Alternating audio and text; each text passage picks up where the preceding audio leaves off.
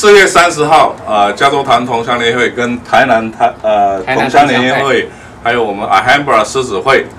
跟这个 South Pasadena 狮子会合办第一次合办这个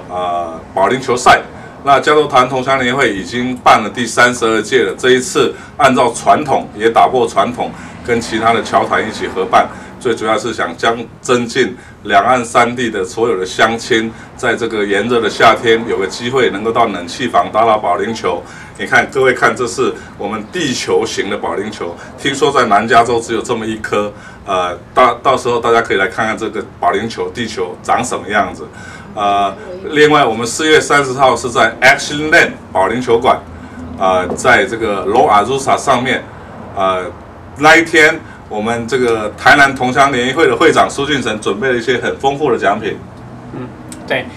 在那一天，我们只要是优胜者的话，我们都会赠送在5月28号，我们有一个小诸葛亮的歌厅秀的一个门票，这票面价值一张都是价值50块钱，所以只要有谁来参加，然后在比赛里面得到名次的话，我们都会送给他这一张门票。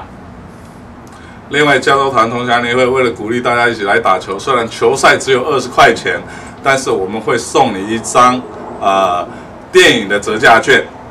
等于就是打球几乎快不要钱了。那我们欢迎各位在4月30号中午12点半在 Action Lane 跟我们一起同乐。我们请我们秘书长解释一下这次费用多少钱呢？一个人20块钱，非常的便宜，而且